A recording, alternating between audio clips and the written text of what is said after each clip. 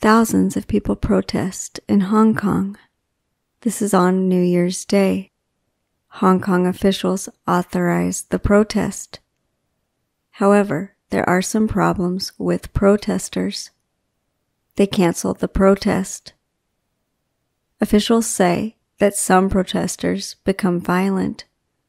However, the organizers of the protest say that this is not true. The protests start 6 months ago. They are about a new law about prisoners.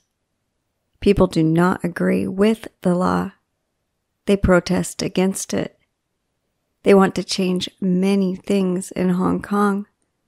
One thing is the law to vote. Officials from many countries write a letter to the Hong Kong leader. They ask her to change the situation in the country. However, Hong Kong officials say that they must stop the protests first.